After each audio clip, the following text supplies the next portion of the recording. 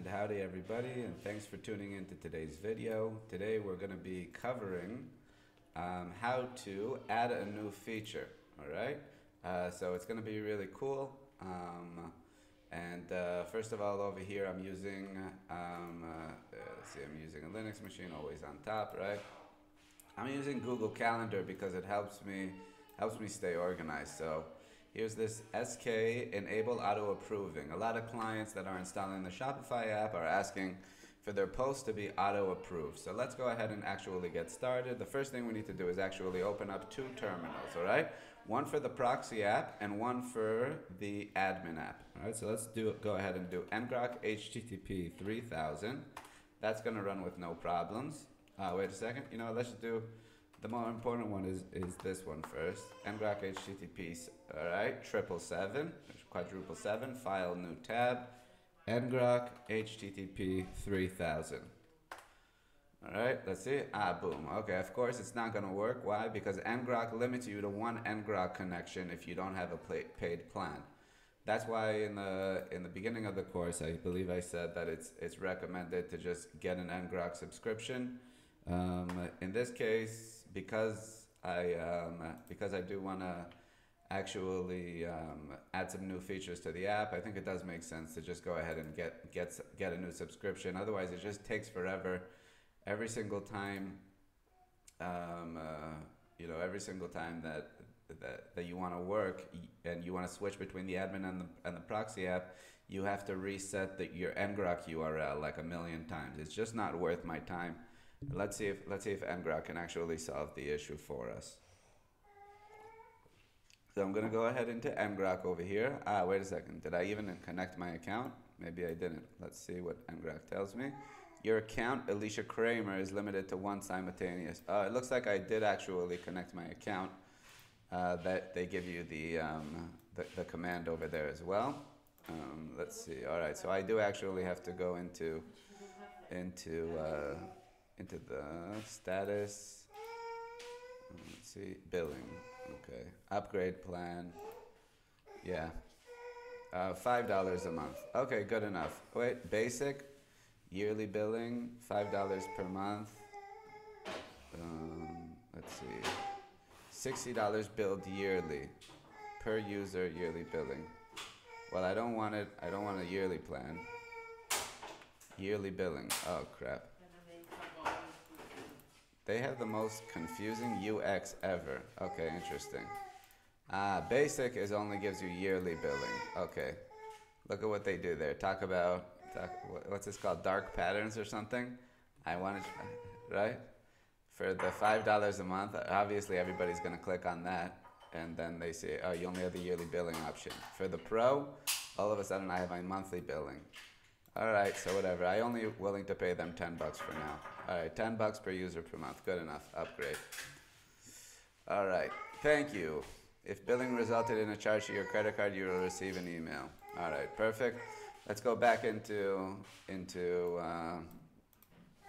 here and run it again. Beautiful. This time it does work. So they have a good database. Good.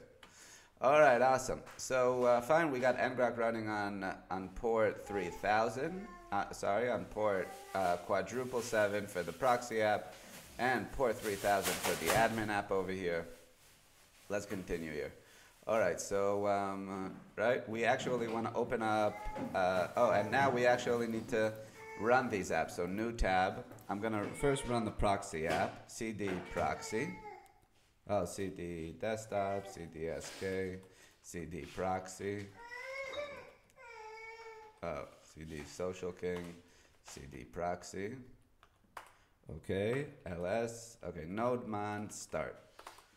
All right, so now I have my proxy app running, but I also want to run my my admin app, right? So the store admin app is in the Shopify admin dashboard. I'm actually going to go into, I think, tribe app. All right, tribeapp.add/admin, just to show you guys what's being discussed over here. But bottom line is that you need to have, all right, here, right? If I go into apps here, then I should have my Social King dev app, good. And when I click it, of course, it's not running right now. Okay, it's going to give us an error, tunnel not found. Okay, perfect. So let's go ahead and go in here. And what are we going to say here? In my proxy app, I already ran Node-Man start. Now I also need to go into my admin app. And my admin app has two folders, the Admin-Frontend and the Admin-Backend. CD Admin-Frontend within my, Admin-Backend and npm start. And I also need to add cd into my admin-frontend. Okay. The admin-frontend is a NextJS app, and npm run dev. Okay. Now everything should be working, but there's one other thing that needs to be done. I need to take my Ngrok URL, let's see, for 3000 over here. And I need to go into my partners account here. And on Linux, you press Control-Shift-C. That way you don't X out of your Ngrok thing. God forbid. Okay, partners.shopify.com. I go to log in. So you can see there's a lot of different terminals just for the setup over here. All right, Social King Dev here, right? And app setup. All right, and here's my URL over here. All right, cool. Here's my installation URL in case I need that. Save. And now I have my admin app set up. Okay. And since we're already at it, let's just also set up our proxy app as well, just so that you understand the full flow of setting up over here. Okay. Command-Shift-C. Okay. Control-C. All right, cool. Now I've got I've got my online store. I go into manage, and finally I take this URL and I paste it in there, and we are done.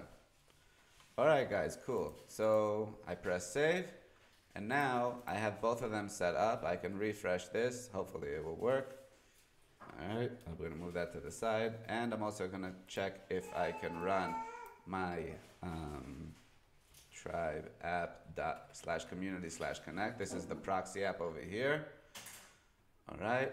Okay, cool. The proxy app is working, and okay, on the left side we should be able to also see, let's see, the admin app running. This is the admin app logs over here, running on port 3000. Let's just double check that everything works. And if everything works, we'll just pause the video for now. Just to verify. Okay, cool. Everything works. Oh, wait a second. It redirected me over here. All right, it redirected me to the sign up page over here. And why did it do that? Probably because I don't have a charge ID. Okay, and we'll talk about that in another video. So if you have any questions on how to set up the repo on your local machine, feel free to reach out. And in the next videos, we'll continue the development. All right, guys. I'll see you in the next one.